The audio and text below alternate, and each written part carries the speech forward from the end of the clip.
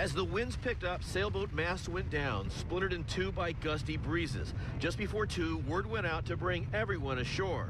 The northwest winds were just too much for these little skiffs and catamarans to handle.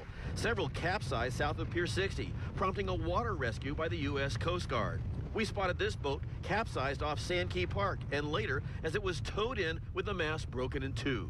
Despite the race suspension and damaged craft, these sailors enjoy the challenge. The boat we sail is one of the most challenging in the Olympic Games, and it's really important that you kind of like learn to sail in the extremes, the very light and the very windy. They got their wish today with white caps, heavy swells, and strong winds. The sailors think of wind like gas for a car's engine. Wind. It's a balancing act that could propel them to the Summer Games in Rio de Janeiro, Brazil.